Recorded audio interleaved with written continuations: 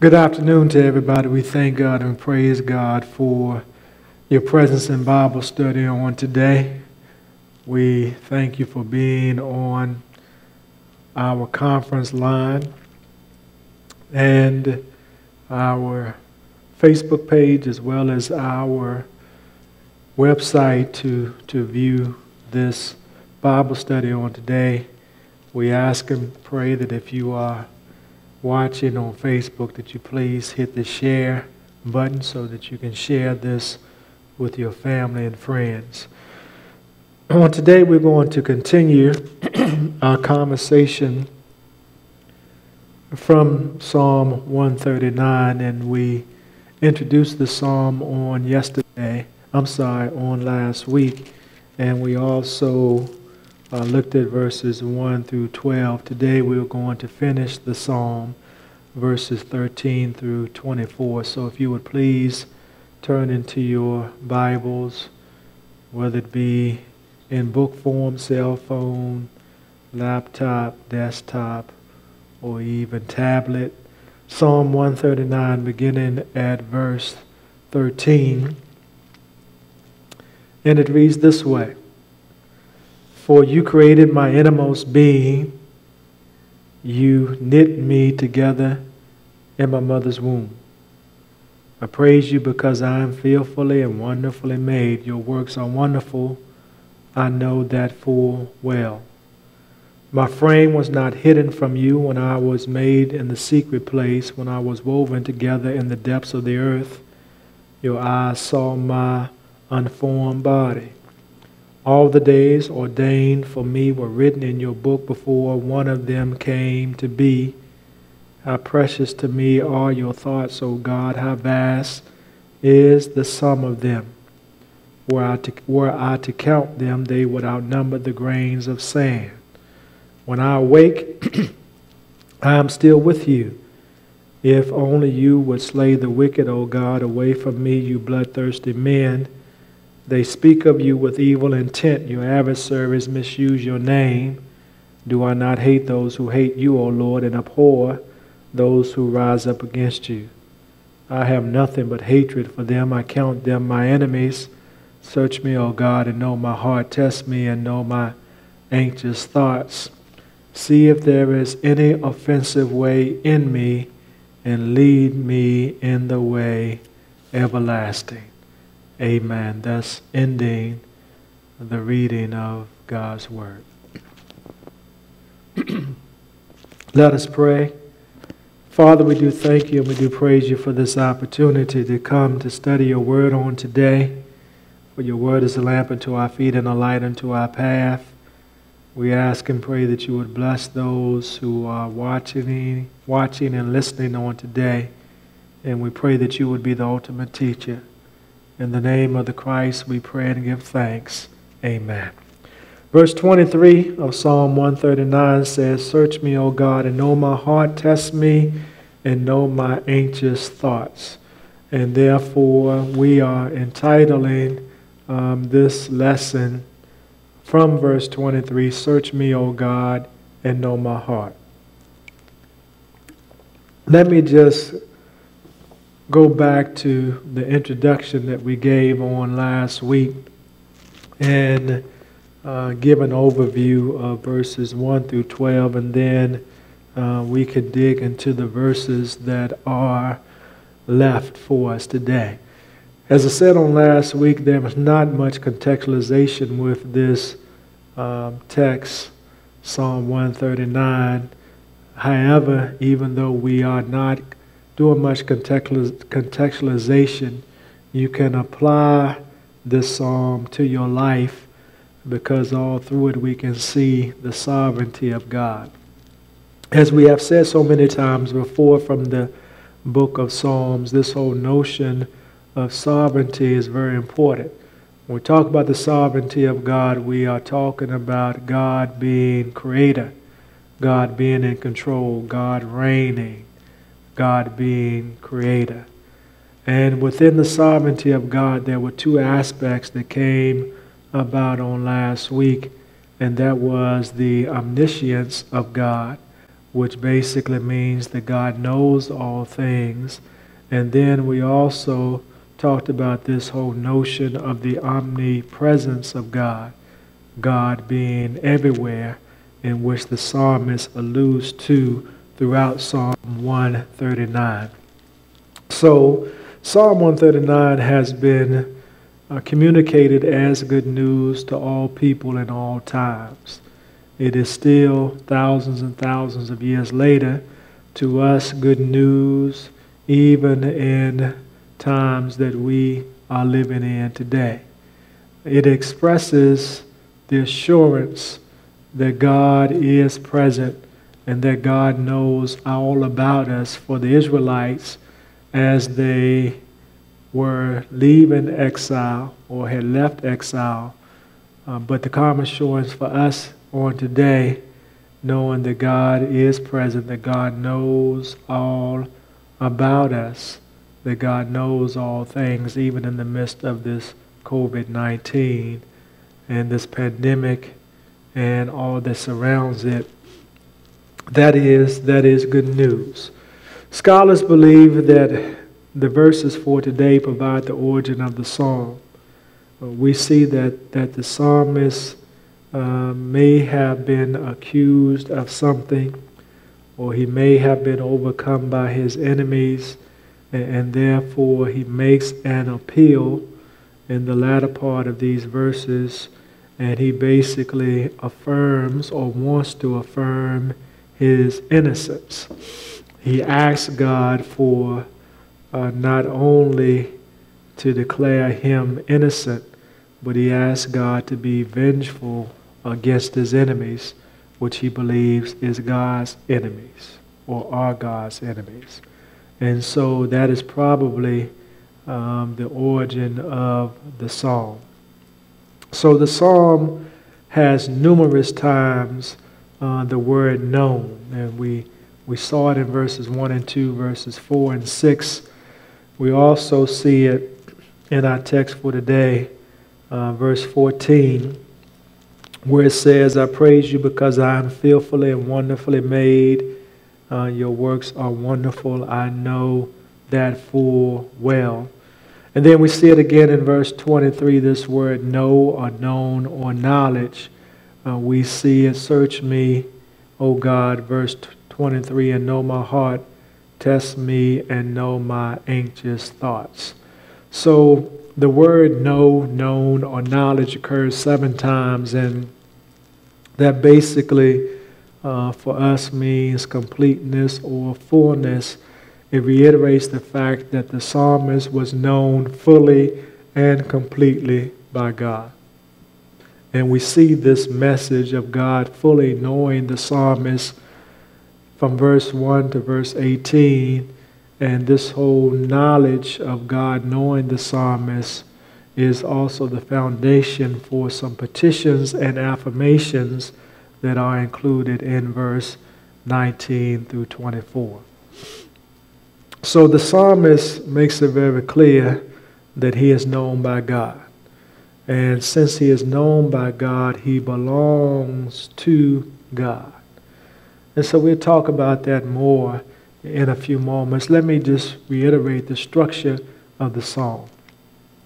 In verses 1 through 6, we have God's knowledge of the psalmist's actions through words and deeds. And then in verses 7 through 12, we have a question in verse 7, and then a response affirming God's knowledge of the psalmist. And then today we will look at verses 13 through 18, which talk about God's intimate knowledge of the psalmist, knowledge of the psalmist to God's creative activity.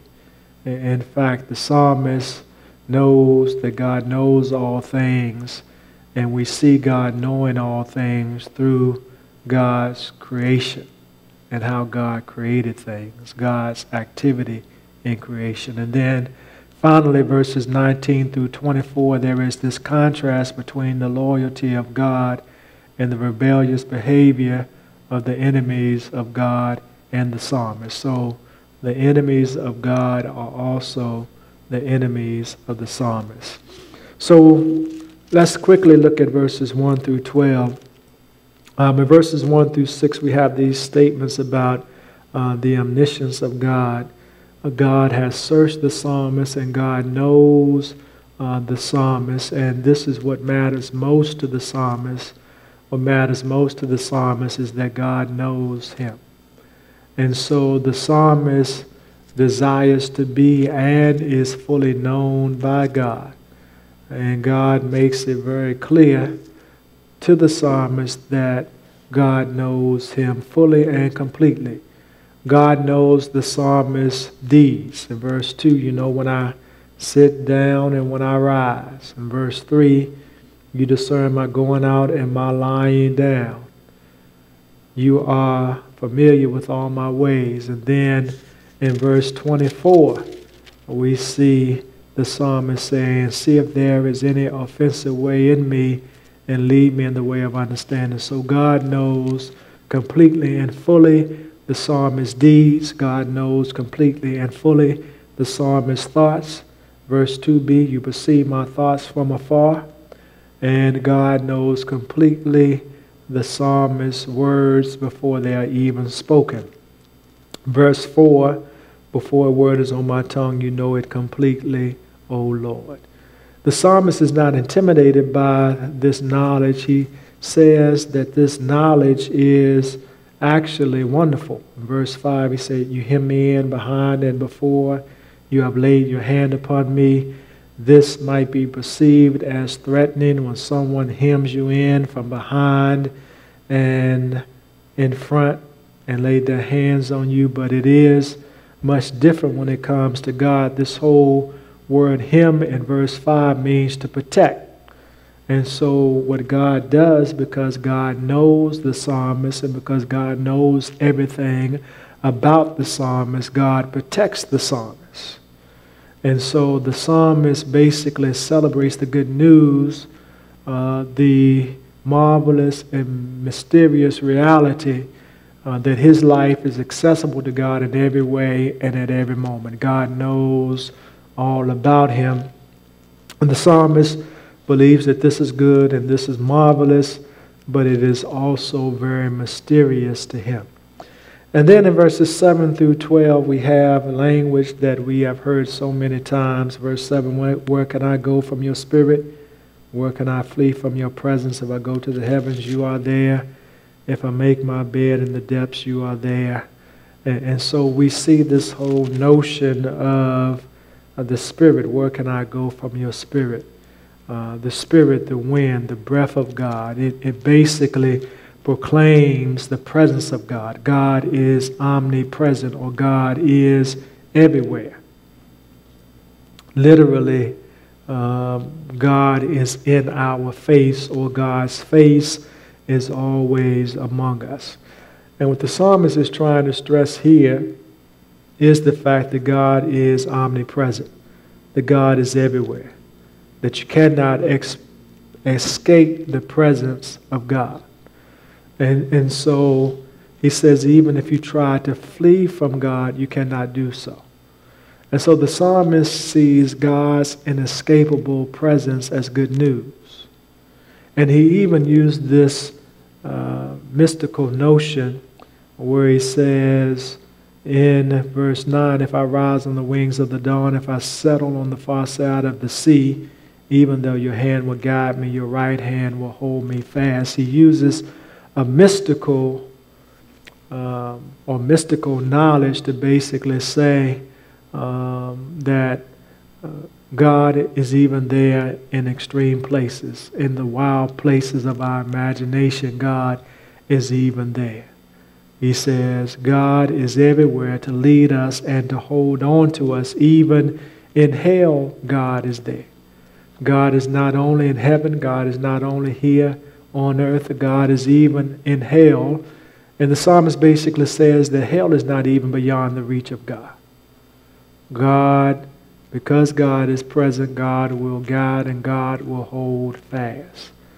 Then in verses 11 through 12, he talks about this whole notion of darkness. But he also says in verses 11 through 12 that this darkness is dispelled by God's light. God's light always prevails. This whole notion of light is associated with God's presence, God's face, God's countenance. God is light, and because God is light, God is always present, and God knows all about us. So we see this poetic beauty and brilliance of God's presence and God's knowledge and of God's knowledge all throughout the first 12 verses of Psalm 139. So now let's continue this whole notion of God knowing everything and God being everywhere in verses 13 through 18. And let me read it again. I know I read it before, but let me read it again. For you created my innermost being. You knit me together in my mother's womb. I praise you because I am fearfully and wonderfully made. Your works are wonderful. I know that full well. My frame was not hidden from you when I was made in the secret place, when I was woven together in the depths of the earth.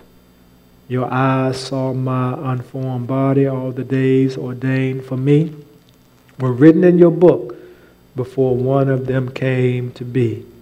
How precious to me are your thoughts, O God. How vast is the sum of them. Were I to count them, they would outnumber the grains of sand. When I awake, I am still with you. Verse 13 begins with this emphatic Hebrew pronoun you.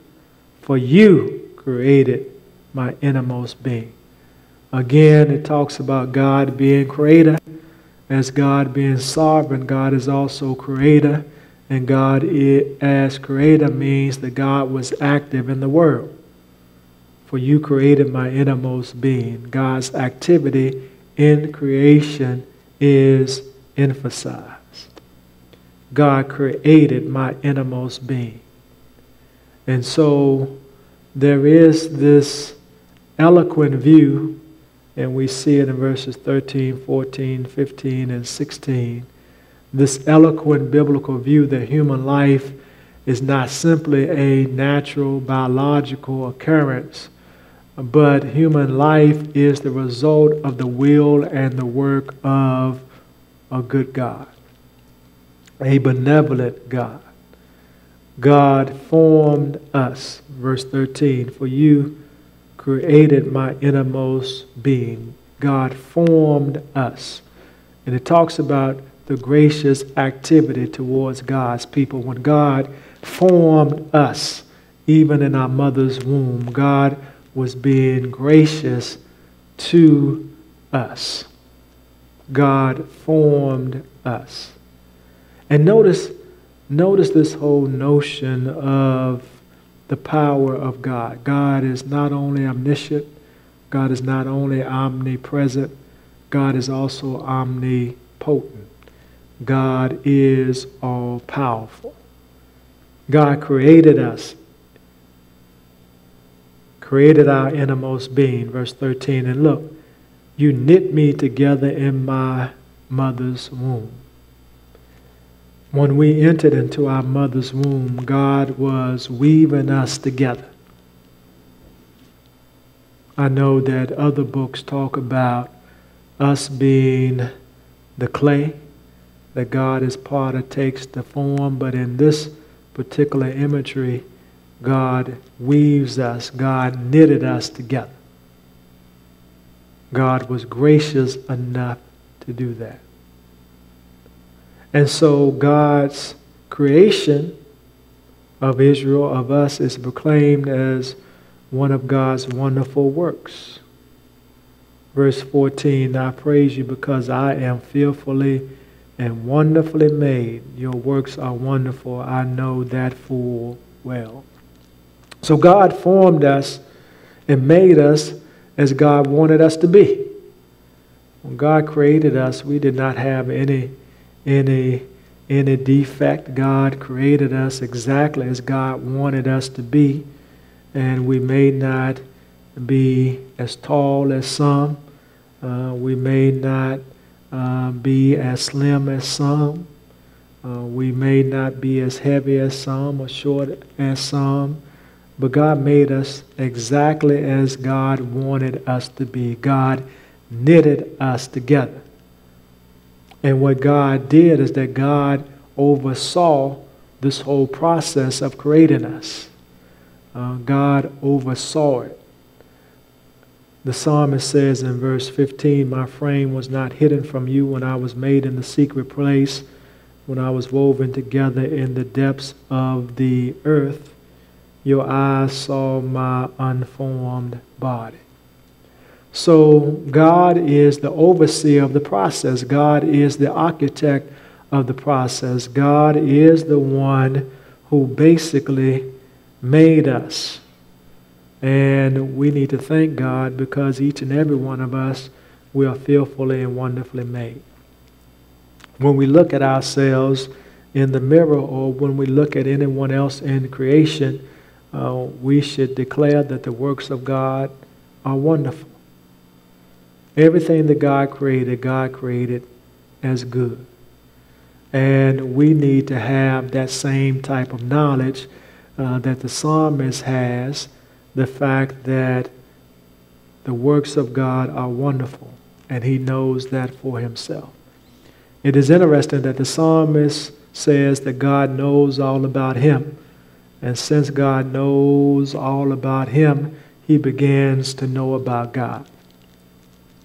The reality is, however, that we will not know all there is to know about God because our minds are finite. We will only know a minute of what it is to know about God. But God knows all about us fully and completely.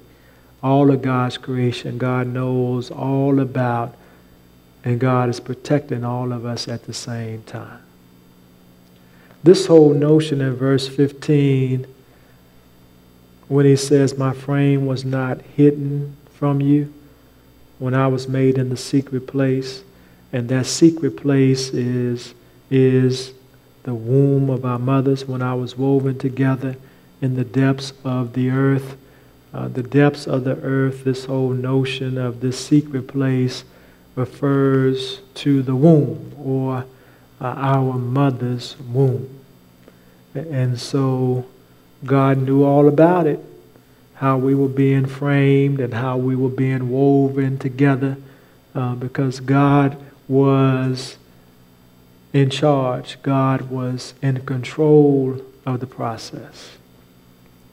Your eyes saw my unformed body. God is the one who has intricately woven us together.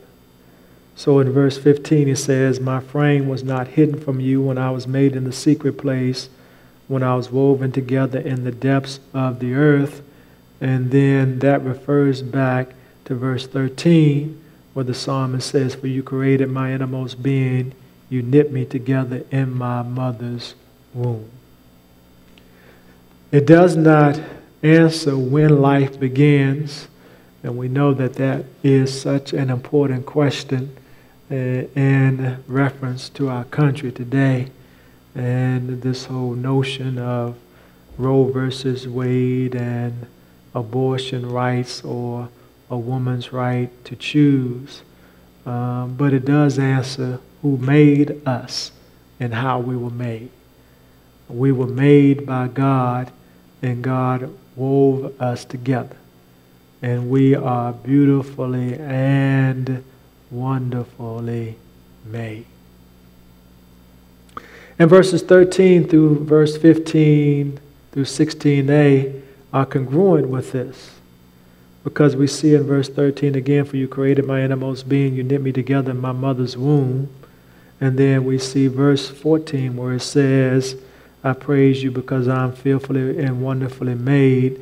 And we see this congruence again in verse 15 through 16a, where it says, "My frame was not hidden from you when I was made in the secret place, when I was woven together in the depths of the earth.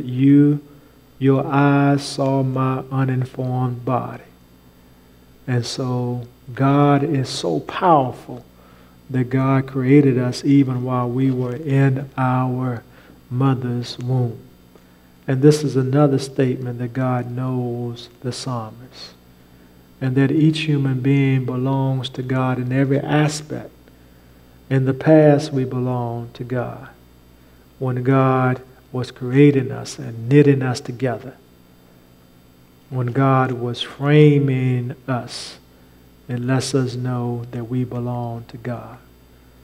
God basically knew us in the past. We belong to God in the past, and then we belong to God in the future. This whole notion of we have been preordained. Verse 16, your eyes saw my unformed body. And then this, all the days ordained for me were written in your book before one of them came to me.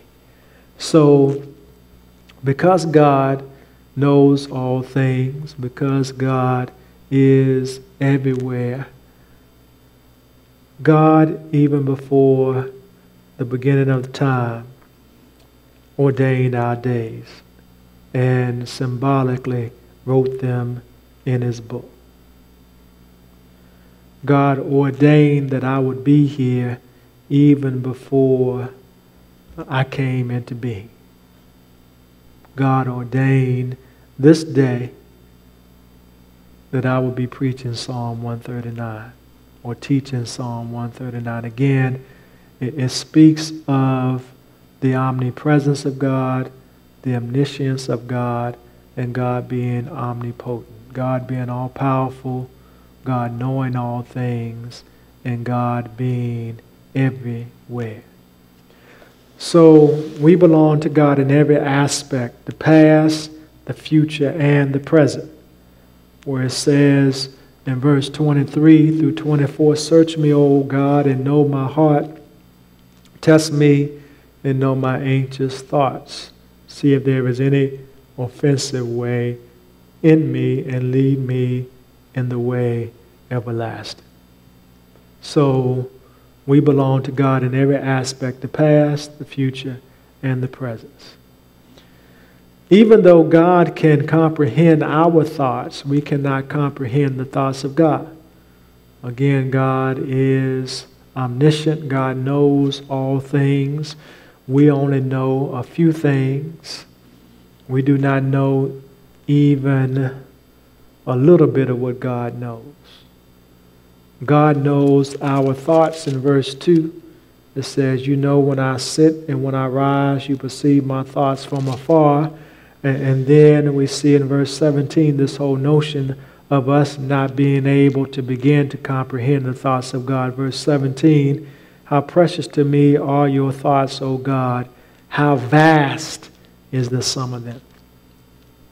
So the psalmist thinks of the thoughts of God as precious, but he also thinks of them as incomprehensible, inconceivable, insurmountable. There are so many that he cannot even grasp the sum of the thoughts of God.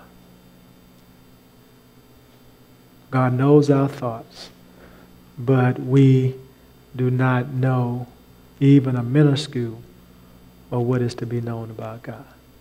And therefore, we need to stop trying to be God and to think for God. We need to let God be God because God is all-powerful. And then he says in verse 18, he says, were I to count them, they would outnumber the grains of the sand. That's how vast the thoughts of God are. We could not even count all the grains of sand on this earth. And even if we began to estimate what that number is, the thoughts of God would outnumber those grains of sand. It makes sense. God is creator. God created the grains of sand. Did God not? Yes, God did. And so, of course, because of God's sovereignty, God is going to be able to God's thoughts are going to be able to outnumber the grains of the sand. So in verse 18b, we see this word awake. When I awake, I am still with you. Scholars believe that when we look at the word awake, that the psalmist spent the night in the temple as protection for his accusers, or praying to God and waiting for an answer. It's possible, but we really do not know. And it really may not be important, because what the psalmist realizes in verse 18 is what we have talked about before. He realizes the omnipresence of God. He realizes that God is always present. He realizes that he is always with God. When I awake, I am still with you. When he laid down, he was with God. When he woke up, he was with God. And I know that there are times in our lives in which it feels as if God is not present, as if God does not know about what we're going through, as if God cannot fix the situation. But we need to have the calm assurance that God knows all things, that God is all-powerful, and God is always present. God is always with us. So when we look at verse 18, were I to count them, they would outnumber the grains of the sand. When I was awake, I am still with you. Basically, they recall verses 7 through 12. Verse 18 does, when it talks about God being creator. And when it talks about God being creator, he thinks about the thoughts of God and talk about how vast they are and how numerous they are. And if he were to count them, they would outnumber the grains of the sand. When you look at verse 17, where he says, how precious to me are your thoughts, O God, how vast is the sum of them, it recalls verses 1 through 6, which again talk about God knowing all things. First, to God searching us and knowing us. So the psalmist comes to the conclusion that his origin lies with God. God created him. His beginning lies with God. His past lies with God. His present lies with God. And his future, his destiny, lies with God. His origin and his destiny lie with God. So again, in verses 1 through 18, he's talking about God knowing him. Again, God is everywhere. God is all-powerful. God knows all things. Verses 19 through 24, they all constitute the culmination of the psalm. The psalmist in verse 14 responds with thanks to God's creative activity. Verse 14, I praise you because I am fearfully and wonderfully made. Your works are wonderful. I know that full well. So the psalmist responds with thanks to God's creative activity. He praises God or gives God thanks for what God has done in relationship to creating him. When we look at verses 19 through 22, his response seems to be different. Some scholars say that verses 19 through 22 are not a part of the original psalm. They do not belong to the psalm. In fact, during liturgical settings, during the liturgical year when Psalm 139 is the Old Testament scripture for the particular week, it does not include verses 19 through 22. It goes from verses 1 through 18 to verses 23 and 24. But some scholars believe that these verses do not belong to the rest of the psalm. And that is because there is this request for revenge. Let me read it, verses 19 through 22. If only you would slay the wicked, O God, away from me, you bloodthirsty men. They speak of you with evil intent. Your adversaries misuse your name. Do I not hate those who hate you, O Lord, and abhor those who rise up against you? I have nothing but hatred for them. I count them my enemies. And so we have the psalmist asking for God to give revenge, asking for God to set things in order. And he makes it very clear he hates those who hates God. He abhors or hates those who rise up against God. And so he says, I count them as enemies, those who are opposed to God. Now remember, we said that there is in these verses 19 through 24 this contrast between a gracious God and the enemies of God and the psalmist. So the point I want to make here is that the psalmist sees the enemies of God as his enemies also. So there is this request for revenge. And so, we know that the Bible says, vengeance is mine, says the Lord, but these verses really convey how things really are. Verses 1 through 18 says we belong to God, and verses 23 and 24 state we really try to live as God intends. But when we look at verses 19 through 22, it says that we will always be opposed by those who oppose God. Those who are God's enemies will also be our enemies. So let's look at verses 19 through 22. Again, there is this request for revenge, but the real request is not that God will basically destroy the enemies or hurt the enemies or bring the enemies to the recognition that they have done wrong. But the real request is that God set things in order in God's created world.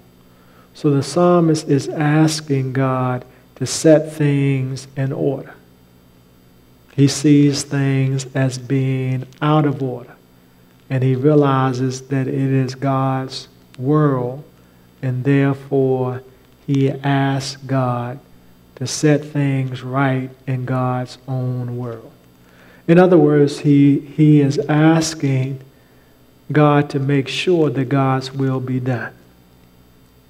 Yes, there are requests for revenge, but notice that the psalmist does not take these matters into his own hands. What the psalmist does is that he makes this request to God, and he leaves the request with God. He entrusts his request to God. He does not take matters into his own hands, as we sometimes do. He tells God what he would like to see done, what he would like to see God do. He makes a petition to God, but he does not take matters into his own hands. He leaves that to God. What a word. Leave it to God. Let God fight your battles. Don't take matters into your own hands, because you're going to make them a whole lot worse than they would have been if you had have given it to God. So, another thing, when the psalmist talks about this whole notion of hatred, verse 21, do I not hate those who hate you, O Lord, and abhor those who rise up against you? Verse 22, I have nothing but hatred for them. I count them my enemies. This hatred expressed is simply a matter of personal feeling. That's all it is. The psalmist is just expressing his personal opinion. It is not that he's going to go out and do anything hateful to those who hate God, but this is his way of saying that he opposes those who oppose God. And he is on God's side and not on the opposition side. So he says he opposes those who opposes God, and that he is on the Lord's side, which is the right side. So the psalmist is on the Lord's side. And this makes sense, doesn't it? God knows all about him. God sees all about him. God protects him. God knows where he goes, and while he goes there, God protects him. God has shown God's power by forming him the way God wanted him to be. And therefore, because God is everywhere, all-powerful, all-present, where else is his loyalty going to be? His loyalty is going to be where it should be.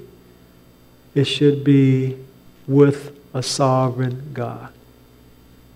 Our loyalty, our trust should be in the one who created us, and the one who protects us, and the one whose presence is with us now.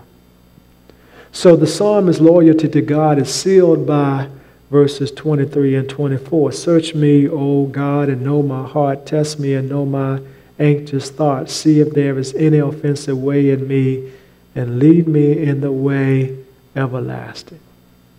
The psalmist lays himself open to God's examination. He says, search me, O Lord,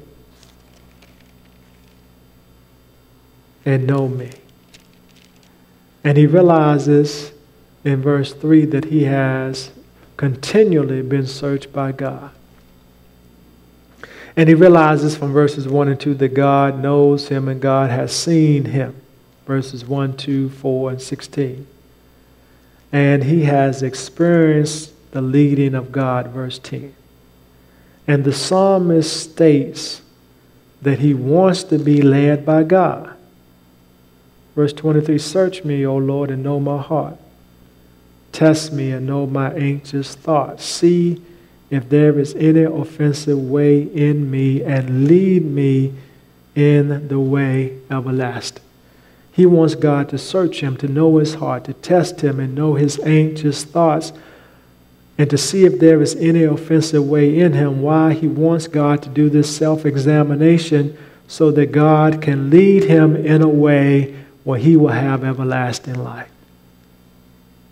In a way in which he will be able to know God forever. He wants to be led by God. The psalmist trusts his life to God. Now, verse 23, search me, O God, and know my heart. Test me and know my anxious thoughts. See if there is any offensive way in me. He trusts his life to God now and forever, and lead me in the way everlasting. So he is secure in his conviction that he has been, is being, and will be fully known by God. Think about the scriptures we come to the New Testament, where it says, we shall be changed in the twinkling of an eye at the last trumpet sound, and the dead in Christ shall rise. We have been, we are known by God, and we will fully be known by God. Does not yet appear what we shall be, but in the twinkling of an eye we shall appear as he is. So we want to be known by God, and we want God to search us, and we want God to lead us in a way that God will know us in the future, which is eternal life. This whole notion of God being with us is seen in, for example, in Matthew chapter 1, verse 23. And let's turn there, Matthew chapter 1, verse 23. When Jesus was born, it says, the virgin will be with child and will give birth to a son, and they will call him Emmanuel, which means God with us. And so Christ is with us, but Christ is with us through the Holy Spirit. He left the Holy Spirit with us to be our comforter and to be in our midst. And even Jesus says in Matthew 28, and surely I am with you always, even unto the end of the age. So Christ's presence is always with us. We see also God being all-powerful through the miracles that he performed through Jesus, but ultimately in raising Jesus after he had been dead for 3 years. We see God's power, and that power, that resurrection power, is still available to us on today. So that is Psalm 139. And we're moving on. We are next week looking at Psalm 140, which is a psalm said to be a psalm of David. We will dig into this, and we have 11 psalms left, and then we will be finished with the book of Psalms. So next week, Psalm 140. Let me remind you of our series that we are having entitled Senior Chats. Senior Chats. And so we want you to please be a part of that, not only if you are a senior of our church, but all persons can join. But we are basically emphasizing this for our seniors every Saturday in October at 12 noon. Elder Natatu North will be our facilitator. She is a therapist, a trained therapist, so she will be talking to us from certain topics, and they will be centered for our seniors of our church. And we ask that you please be involved and be a participant. Again, it's not only for our seniors, but it is for all of us through our website and our Facebook page. And then on October the 14th will be our third installment of our September-October series, Neighbors Together in Faith and Justice, in which the Lutheran Church of the Reformation, Hill Havara, and Mount Moriah are coming together over the course of 4 evenings to discuss our own traditions, histories, and texts of racism and anti-Semitism, as well as elements of our own traditions from a historical and theological point that call for anti-racism and racial inclusion. And you have heard Rabbi Hannah's voice all during the month of October that announces this. So please be a part of this Neighbors Together in Faith and Justice next session, October the 14th, and every Saturday during the month of October, senior chats with our seniors at 12 noon on Saturdays. God bless you. Let us pray. Father, we thank you and we praise you for this opportunity to come to study Psalm 139. And we praise you for being our protector, for forming us, for creating us. And we thank you for sending the Holy Spirit to be our comforter and our guide. Lead us and direct us in the path of righteousness to a way that is everlasting. In the name of the Christ we pray and give thanks. Amen.